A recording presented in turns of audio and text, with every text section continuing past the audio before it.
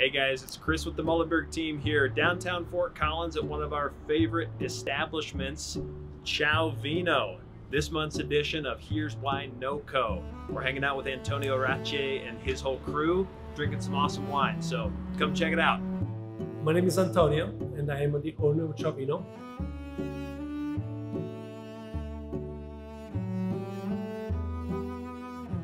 We are not discarding the mass production wines, but it's not for Ciao Vino. Small productions, family behind the wines.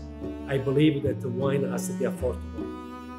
The wine is made to be drank. The wine is not meant to sit on the shelves and collecting dust. I fell in love with Fort Collins. The vibe of the city, the people, reminds me of Italy. Hey, so come support Ciao Vino, one of our awesome local businesses in Fort Collins. They've got really fun things like a wine club monthly. They've got monthly winemaker dinners, wine tasting dinners where you can hang out with Antonio and the crew and get a lot of education. So come on down.